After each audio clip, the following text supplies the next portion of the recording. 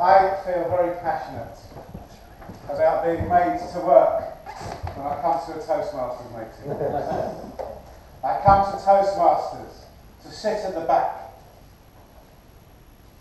amid the pleasant buzz of other people's voices.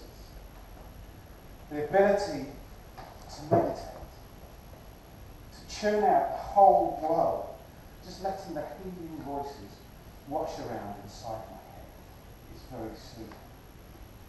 So just imagine my chagrin when challenged to come up with something possibly witty, maybe even erudite.